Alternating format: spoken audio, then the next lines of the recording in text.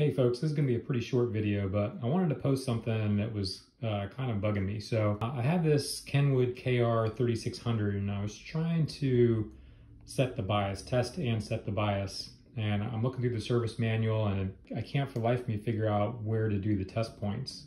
So it took me a while to figure out that there's a note at the top of the table that says the test points are in the diagram. So go down to the diagram, look all through that. Can't find it anywhere.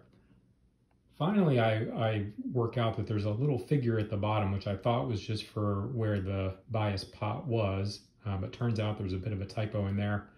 And instead of being a diagram that shows where the bias adjust is, it shows you where the bias test points are. I've highlighted that here, but just wanted to point that out. I'll show you real quick how to do the bias on here, and hopefully it'll be helpful.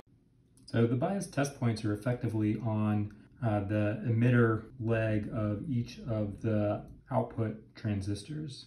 And so you can see I'm getting about 16 millivolts, so I need to bring that up a little bit. The bias adjust pot for the left side is just right here.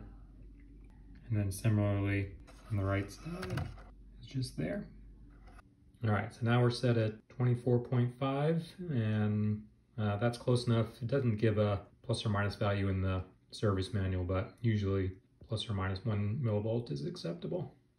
All right, so we just repeat the same thing on the other channel and we should be good to go.